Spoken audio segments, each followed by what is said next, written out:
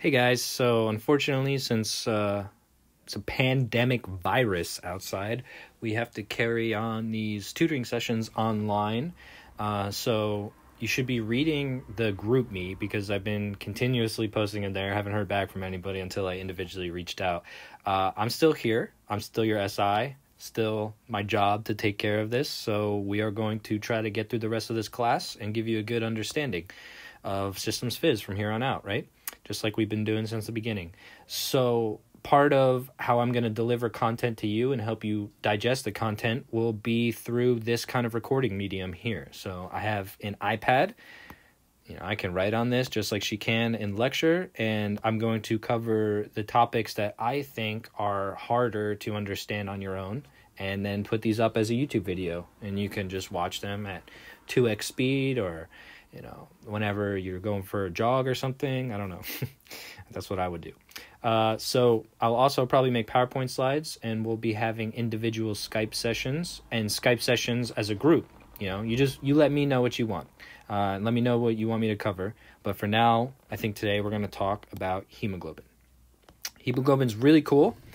It's a protein found here that has 4 subunits like this. I don't think you really need to know all that. And each one of those subunits, there's a heme molecule shown here. And this heme molecule is an iron surrounded by a whole bunch of shrubbery that binds to oxygen and transports oxygen through the blood, right? Super cool. Now, on this slide, I really want to talk about a very interesting fact of hemoglobin. Hemoglobin has differing oxygen affinities depending on its environment. And we're going to talk all about that with this oxygen hemoglobin dissociation curve and all this stuff here. But for now, let's talk about the cooperativity of hemoglobin binding, right? It's got cooperative binding, which is really important. So say this is hemoglobin molecule here. And inside are the heme molecules with the irons. And what we mean by saturation is these iron groups will bind to O2 molecules like this, right? 4 of them per hemoglobin molecule, 1 in each subunit. And this is how we transport oxygen through the tissues, obviously. Hopefully you know that by now. If not, you'll know that by the end of studying this and everything else. But we need a way to transport oxygen that we breathe in to our cells, because oxygen isn't very soluble in the blood, or liquid for that matter, right? So we use this iron to fix oxygen from the lungs and dump them off at the tissues. Now, we're going to get to this graph in a minute, but I want to say something. This is the oxygen hemoglobin dissociation curve, right? One very important thing about this curve, it is not linear, right? That means that at this point here, it's increasing faster than this point here, right? So the rate of change increases and decreases, which is the definition of a curve. You don't need to go crazy. It's just not linear. A linear curve would look like this, straight up, right? Now, you should ask yourself this every time that you're looking at a graph. Why would it be linear? Why is it not linear? Those kind of things. And the reason that hemoglobin dissociation is not linear is because of the cooperativity of this binding. Now, let's break that down for a second. Let's erase some of these O2s here. This is a very important concept, guys. So, say this iron binds to an oxygen. It has a certain affinity, right? Somewhere on this curve we are right now. Certain affinity depending on the partial pressure of oxygen, right? So, iron binds to the oxygen. Cooperativity of binding states that now this iron next to it is going to have a higher affinity for oxygen than it did before this one bound, right? So each time oxygen binds to an iron, it increases the affinity for the oxygen to bind to another iron, and another molecule of oxygen to bind to the iron next to it, right? So that's the increasing cooperativity. Whatever. So each time an oxygen binds, it helps oxygen bind to the next iron, right? So that means this oxygen right here helped this guy out, which made it easier, which helped this guy out. So if it was a linear curve, that wouldn't be displayed, that increase in affinity. We could see as we go up, the affinity is increasing, correct? So that's a general idea of, the cooperativity of the binding. But we're going to talk a little bit more about that here. Okay, so this is the oxygen hemoglobin dissociation curve. What do we have on this y-axis here? Take a second, tell yourself. Good job. It's like Dora. Where's the ocean? It's right behind you, Dora. O2 saturation of hemoglobin, HB. What's on the x-axis here? Good job. PO2 in millimeters of mercury. Now, I want to give you a general idea of what this PO2 means, because I feel like if you really understood that, this would be a lot easier. Now, this is a little bit of an aside, but let's zoom in here. Say I have a jar with some liquid in there, and I have a bunch of sodium chloride molecules. Say this is 10 molar. That means that there's 10 moles per liter of sodium chloride. That's a concentration, right? We do that same thing with gases, but instead of saying molar, we say partial pressure.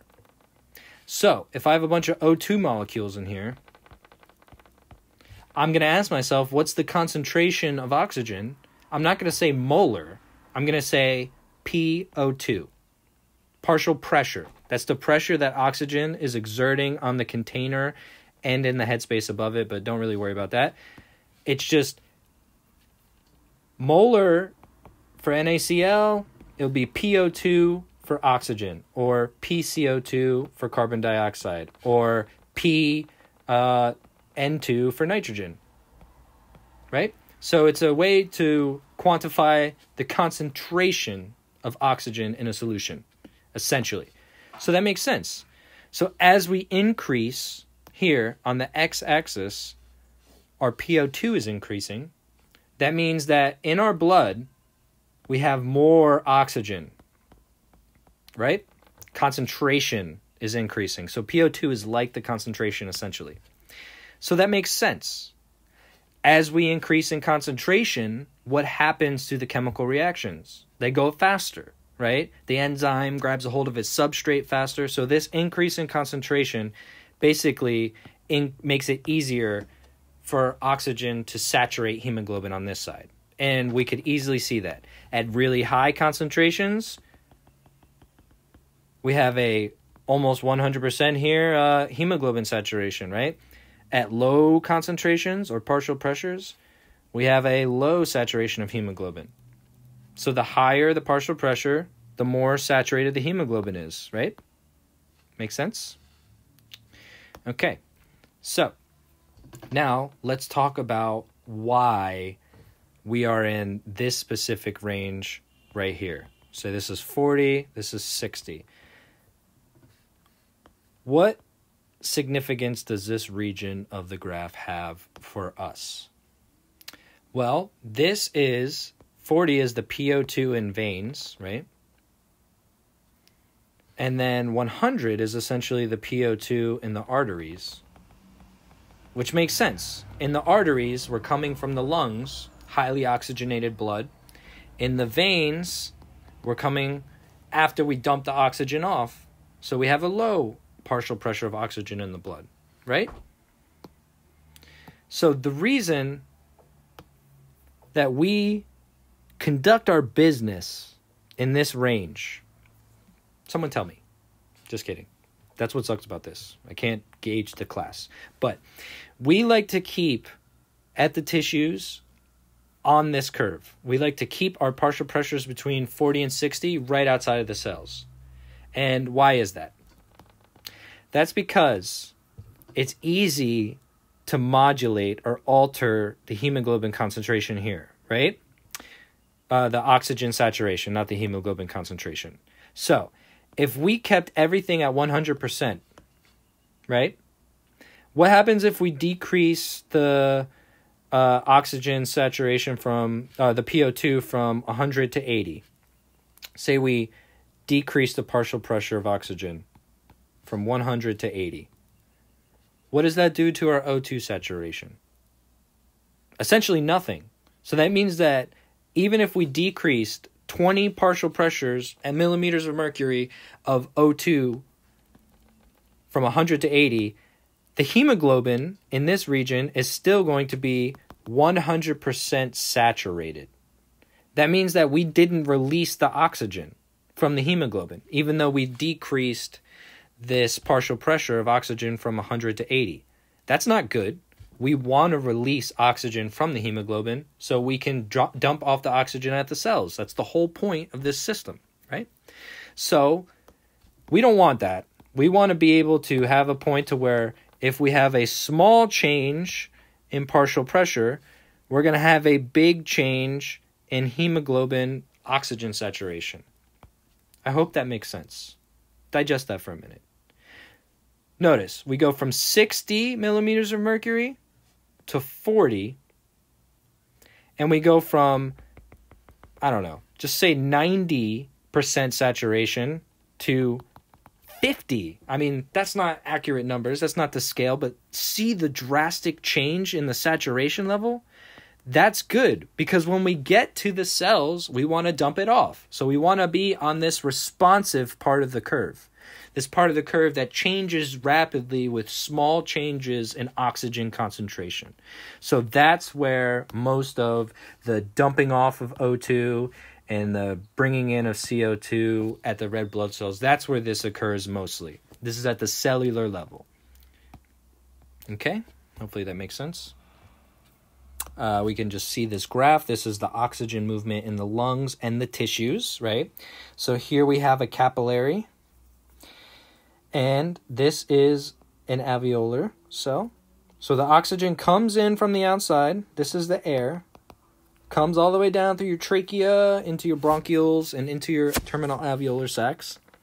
And then it gets dissolved into the capillary, but very rapidly it binds to hemoglobin to make oxyhemoglobin inside of the erythrocyte, because oxygen is not very soluble. So then that goes and dumps it off, travels through the body, out of the heart, into the tissues. And we could see here that the hemoglobin then dissociates this oxygen and then dumps it off into the cells for the cells to use. Right here, this whole region right here happens right here, essentially. We want this to be responsive. We want hemoglobin to say, hey, I'm at a cell that needs oxygen. Let me dump it off instead of holding onto it like a greedy little molecule, right? It wants to dump it off here. So how do we tell hemoglobin to dump off its oxygen? Well, think about what's going on around these cells here. These cells are going to have high H+ concentrations on the outside, right? Why is that? Because cells release CO2, right? And CO2 transforms into H2CO3, and then that transforms into HCO3 minus with an H+. Boom. We'll talk about that in a little bit. I'll probably do a whole separate video on that. But this hydrogen ions here help tell hemoglobin, hey, dump off this oxygen. I need oxygen because I need more ATP to live, right? I'll make a whole video about this, actually. I just wanted to touch on it right now.